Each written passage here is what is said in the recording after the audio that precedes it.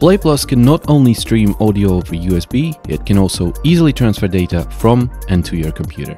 Use the USB connection to record up to 28 channels of audio straight into the DAW of your choice, or back up your projects with ease.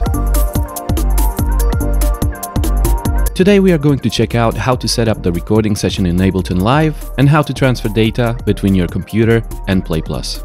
First, create a project with up to 14 stereo or 28 mono channels.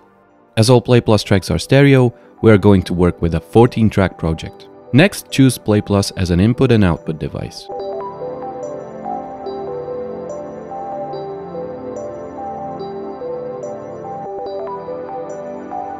Go to Input Config, enable all 14 stereo channels and also your stereo output channel.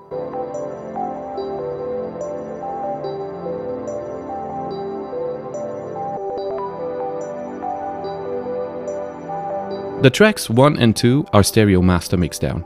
Next 8 tracks are 8 sample-based sequencer tracks, followed up by 3 separate stereo synth tracks and 2 master effect tracks for delay and reverb. Now you're ready to record.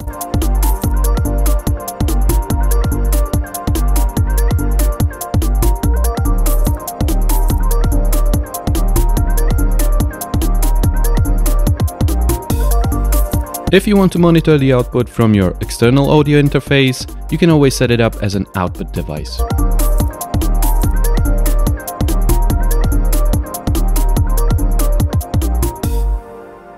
The Play Plus can also transfer data directly via USB. You can enter the USB storage mode directly from the settings menu.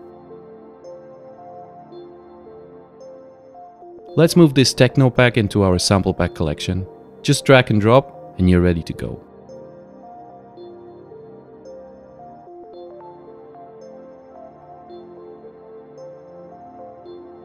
Don't forget to eject the storage properly and hit exit when ejected. Enjoy!